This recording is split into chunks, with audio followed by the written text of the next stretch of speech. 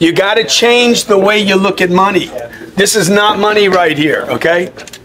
This is not money. This is just dumbness. This is you not making a decision. This is you being lazy saying, man, $1 million and I'd be set. Just do the math on $1 million. I did this when I was 34 years old. $1 million. If you didn't have any more income and you were, how old are you? 27. 27 years old and you didn't have any income, $1 million. $1 million. What does that say right there? Oh, no income, zero income. You're 27 years old. I'm going to do this at 47. I'm going to do it at 65. Okay, 27. You don't have any more income. How long would that money last? At $4,000 a month, you got 25 years. Where can you live on $4,000 a month? By the way, $4,000 a month assumes no other income, Social Security system's broken, Medicare is broken, because they are already. It's just a matter of when. Probably going to happen in most of your lifetimes.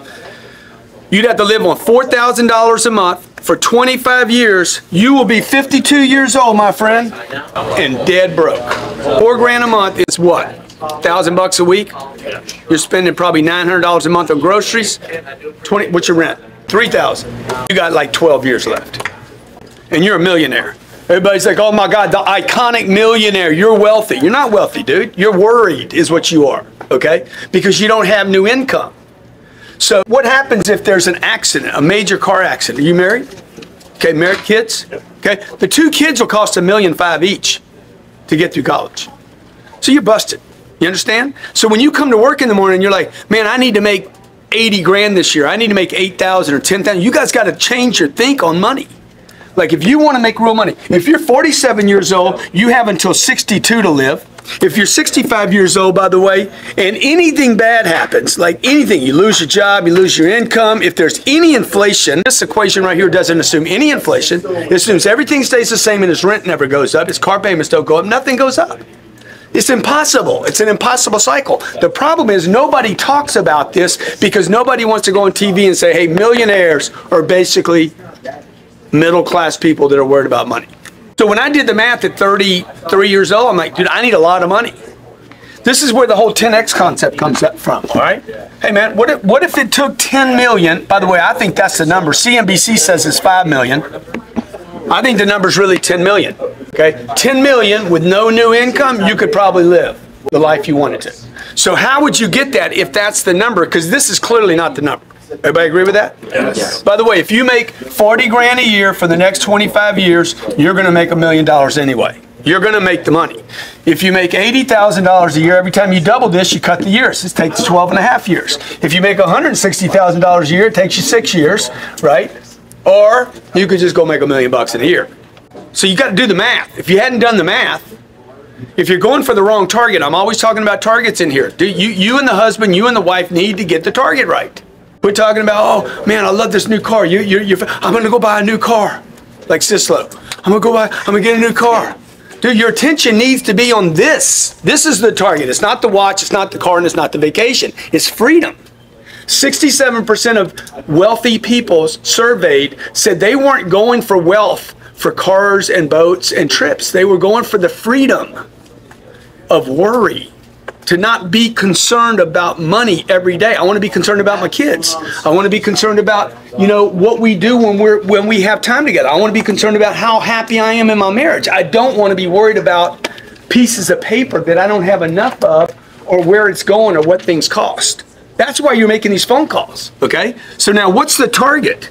Because if you're just in here making phone calls saying, hey, I'm gonna make a call, I'm gonna make a close, all you're gonna do is get me rich. I'm already rich, okay?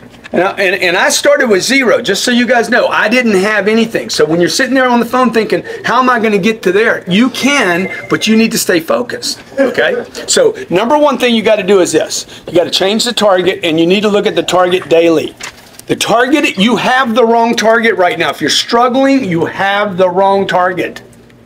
When you change the target, everything changes. Right? So that when I'm talking to a guy, dude, you're contributing to my 10 million. Every person I've ever sold, I treated like an investor. This guy is going to invest in my future. He's going to pay for my college. He's going to buy my shoes. Every time I'm on the phone, somebody's paying for my shit, right? So if I want to go on a trip, I want to go on a trip and I want to stay in a house that costs 25 grand a night. I didn't pay for that, man. Hey, what's up, Tony? Other people paid for that. That's other people's money. So you don't need to wait to be a bank to get other people's money, right?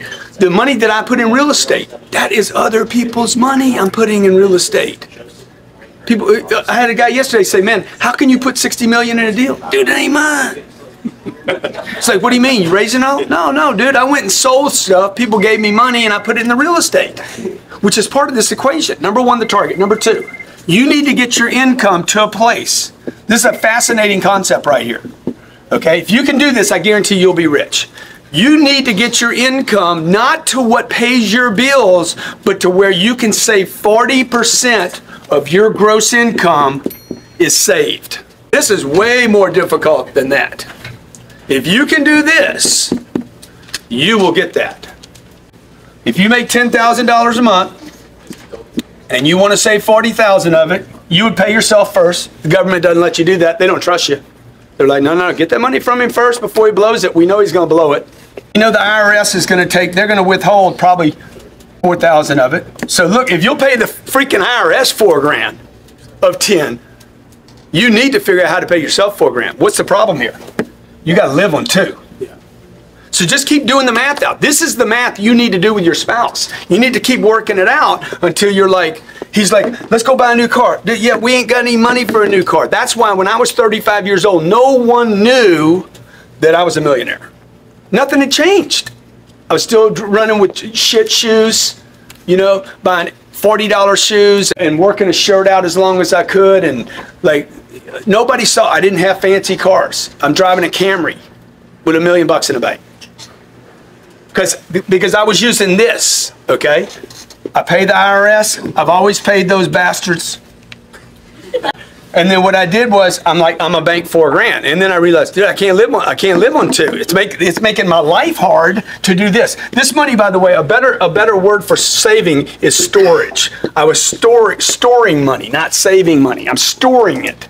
I'm stockpiling, if you like that word better. You don't want to save money. Money is only good if you use it. How many heard this term? Cash is? King. It's worthless. Cash is worthless. It's not a king. It's no king, dude. Like cash is not king. Cash is shit. It just sits there and dies. Or you lose it. If you leave money in this storage account too long, I guarantee you it will disappear. It always has in your life. If you look back over your life, the longer this money sits in storage, Pablo Escobar. But you don't want to leave it in storage too long because it's going to zero. All cash goes to zero. All right, so now when you do this math, you're like, dude, how much money do I actually need? Let's kick this up to 20 grand. At 20 grand, what happens? You're saving 8. Storage. You're paying 8. And now you can live on 4. See, now this is the right way to do a budget. You make 30,000. 12's going to storage, 12's going to the IR and the S, and that leaves you with 6. So now you can start seeing, dude, you got to be somewhere north of 300 grand a year. This is what they don't teach you at Harvard. You got to be somewhere north of 360 a year before you even have money to live on, unless you're just, you know, you're a dreck. You're just an irresponsible human being that's not storing money away for the future. Okay. Now you're saving 12 grand a month. That's $144,000 in 1 year. In 10 years, that's $1.4 million. In 10 years, you're a millionaire. Becoming a millionaire is a dream for many, but it requires discipline, hard work, and strategic thinking. Grant Cardone, a renowned entrepreneur and real estate investor, has shared valuable insights on how to achieve this milestone. Here are 5 key principles to help you on your journey to becoming a millionaire. Number 1. Set clear goals. Define specific, achievable, and time-bound goals. Create a roadmap with actionable steps and stay committed to them. Avoid distractions and maintain a laser-sharp focus on your objectives. Hashtag 2. Embrace massive action. Cardone emphasizes taking massive action as the key to success. Instead of just doing enough to get by, go above and beyond in everything you do. Be proactive. seize opportunities, and never settle for mediocrity. Number 3, invest wisely. Save money to invest in income-generating assets. Leverage your resources to build wealth through real estate, stocks, or starting a business. Diversify your investments to minimize risks and maximize returns. Number 4, develop a growth mindset. Cultivate a mindset that sees challenges as opportunities for growth. Continuously learn, adapt, and evolve. Surround yourself with successful and like-minded individuals who inspire and motivate you to achieve more. Take ownership of your finances. Be responsible for your financial situation and avoid debt that doesn't lead to wealth-building opportunities. Monitor your spending, prioritize investments, and live below your means to accumulate wealth. In conclusion, becoming a millionaire requires dedication, persistence, and a willingness to step outside your comfort zone. By following these principles laid out by Grant Cardone, you can set yourself on the path to financial success and achieve your millionaire dreams. Remember, it's not an overnight process, but with the right mindset and actions, you can turn your aspirations into reality. If you found this video helpful, don't forget to like and subscribe for more valuable contents. Thanks for watching.